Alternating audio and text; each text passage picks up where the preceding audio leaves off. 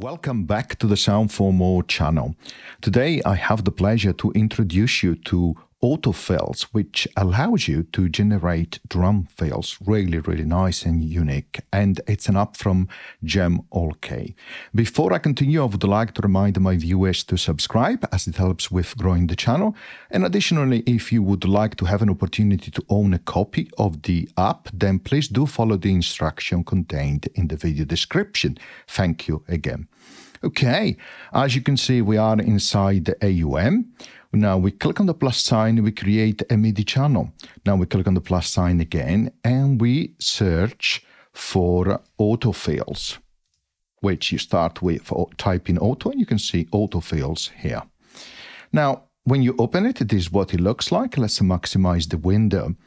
Now, this is effectively another of Cem applications, which doesn't produce sound, it controls other application. Okay, it's like a sequencer, a generative sequencer. Okay, so therefore you need to have another audio source to control. So let's go close that, click on the plus sign and create an audio channel, and then click on the plus sign. And here is where the fun begins, because you need to choose a drum machine or a drum application. So let's search for Hammerhead. But of course, it could be Digistick, it could be any other app that you might have already installed on your device. Now, you need to connect the two because autofills generate Midi events. So you need to send those events from this app to, in this case, Hammerhead. So we click here on the left-hand side of Hammerhead. We select Midi input because we want to connect to an input. And in this case, we select autofills. Okay, you see the tick here. Okay, so let's open up now Hammerhead. And let's create, first of all, a bit of a pattern. So we decrease a bit the volume, okay? We have a sequencer inside Hammerhead. So we select kick here, okay? And that's fine for that kick it's selected. And we say it needs to play on these steps, like so. Now, before I continue, let me disable. So I click and move to the left autofills, so it's not running. So I have only Hammerhead running. So let's click play. So you should hear now that kick drum on these steps. We go to snare and we select snares on these steps as well. Okay, perfect. Now we have a simple drum loop. Let's reactivate now autofills and let's maximize it. So first of all, as any other app from Cem Olcay, at the bottom left here, you have a pattern selection, so you can create new patterns, you can add them, and then if you click and hold, you can copy, and if you're more than one pattern, then, and you've copied, you can paste, and you can delete as well a pattern. As always, on the bottom right, you have access to settings here. You can decide this is C message for changing patterns, the Midi input channel that the application responds to. But importantly now, you can choose a template because you can go by templates, the drum machine, which is a software machine, like in this case. And I'm going to see if I can find a Hammerhead, and there it is. But please notice that at the bottom, you also have a hardware as well, drum machine, which you can connect as well. And that's really great that those mappings have already been done for you. You have a style control for your knob, vertical or horizontal and vertical, rotary, standard in the apps from Cem Olcay. You can rate the app, which I recommend, and provide feedback. And you have the version at the bottom. Click done when you're finished. You have a number of steps here in the kit view. You have also a duration view, which gives you some parameter. This is different than the usual application from Cem. Then you have a velocity screen, which gives you for each step the choice of velocity. And then the same for notes and the same for the channel. The important one, of course, is the kit, because it allows you to establish, as you can see here, the probability and percentage of this particular kick, in this case, to be generated for the fill. Here you can add and remove steps, okay? You can define the number of steps there. And then on duration, here you can say wait before you create a fill. You can say wait a number of bits, which you can increase or decrease here, or bars. So in this case, let's say every 2 bars. Then you can say how long is the fill, the drum fill. It can be 1 bit in this case, or 1 bar. I select the bar, so it will be 1 bar. And then you can also ask it to wait after the fill for a number of bits or a number of bars, which you can specify here. You can block any incoming Midi messages if you route a sequencer through effectively autofills, and then autofills controlling your drum app or your hardware drum. And then you can randomize the fills every single time, so you can enable that or no. You have a screen for velocity. As I said, you can establish the velocity for each of the notes. And then you can customize as well which note corresponds to which part of the drum. So you can, of course, if you have a custom drum app or hardware, you can create your own specific note or map to your specific note, which is absolutely unique. But of course, if you use the template, you don't need to do that.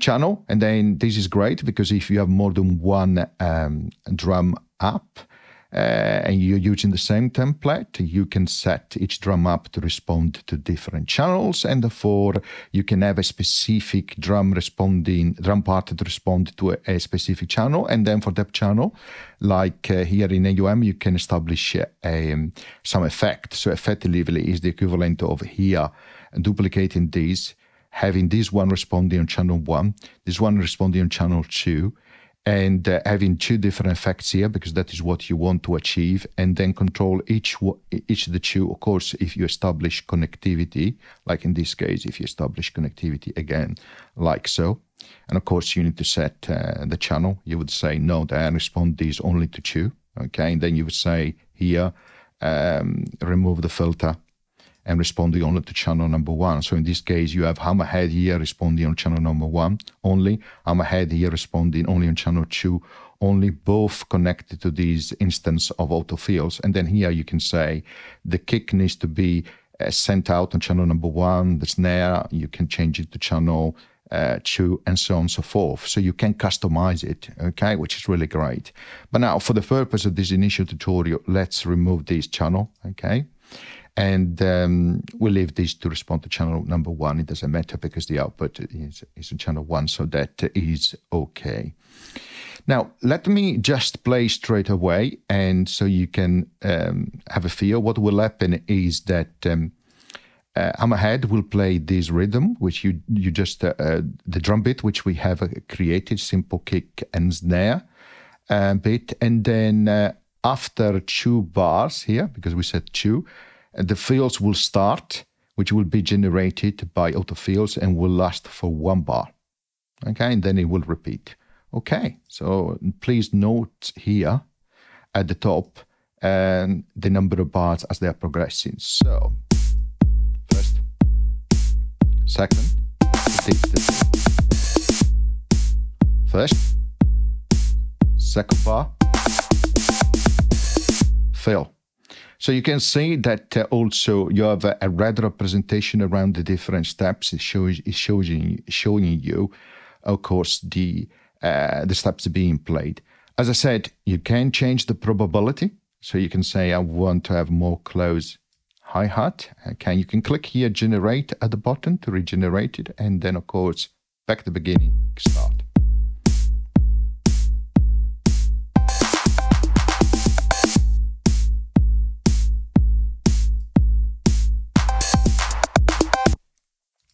Now, you can change duration setting, which we have seen, but you can change also the velocity. So let's say we want close hi-hat really high in volume.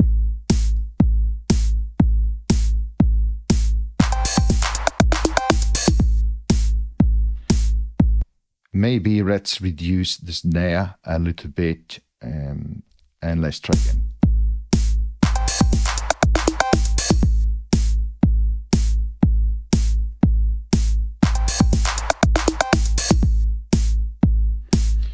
So you can have great fun, and I have to say, it's not, at least in my case, not natural in terms of the program fields for drums, so this is really useful. As I said, you can change different notes, you can have different mappings, of course, which is great, and you can change the channel, as I mentioned. Now, here at the bottom, you have a number of parameters, and these parameters here changes only when you go to velocity. You have an additional one for variety, which introduces a variety in velocity in terms of percentage. But the other stays the same here as you move between the different screens. So the first one is density, so how many notes you have effectively, so your complexity in terms of probability. Then you have number of voices. This allows number of drum parts to be played simultaneously, up to 3. And that's quite interesting because, of course, that allows you to simulate, like, for example, choke group as well. Then you can also change the rates in terms of the rate for the steps. Of course, the moment it is 16th, but you can make it slower or you can make it faster, and then you have a button to generate. Okay, so let's click generate again, and let's click play.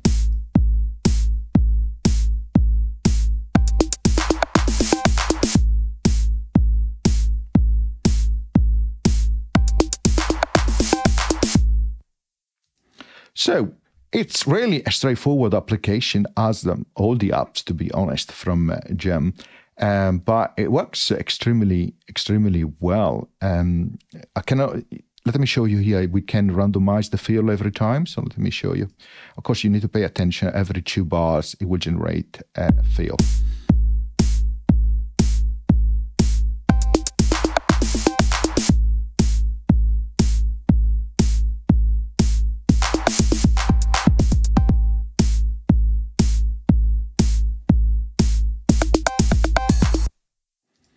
Okay, so I'm going to create another tutorial to explain a little bit more detail this function of blocking coming Midi, because I need to use another sequencer to give it justice. So I'm going to create another video shortly. I hope you enjoyed the tutorial and demonstration. And as always, see you next time. Bye.